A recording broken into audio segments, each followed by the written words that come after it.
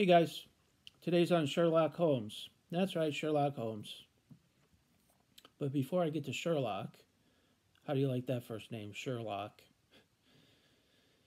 Um, Allow my prelude. My name's Robert Francis. This is my jib right here for reasons of medical confidentiality. I'm a mental health talk therapist times 15 years and been diagnosed with schizophrenia times 25. That puts a little gray in my beard. Thank you for joining me. Sherlock Holmes. Let me first set the table with the, let's say you or I have the delusion, the classic delusion of the microchip planted in your brain by the government for malevolent purposes. In fact, I did have that delusion when I was in my early 20s, but that's long since passed. But let's use that as the example. So what do I mean by Sherlock Holmes? What I mean is this, is let's say you have that delusion and you're going about your day. This is how you negate a delusion. You go about your day. Let's say you're in the grocery store, you go to an appointment, you're out and about, and your delusion is causing you troubles, emotional, cognitive troubles.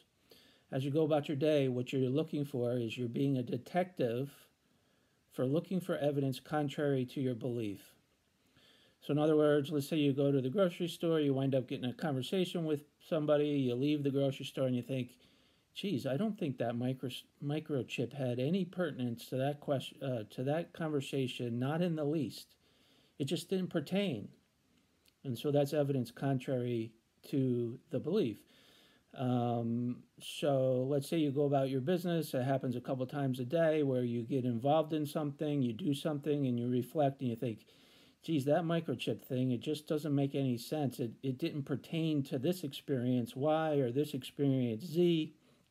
And so you accumulate evidence to negate the delusion as you go about your day.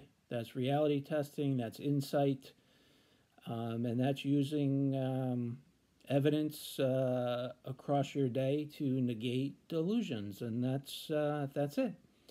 All right, guys, thanks for joining me. I'll see you next time on the On Conquering Schizophrenia YouTube channel. Thanks.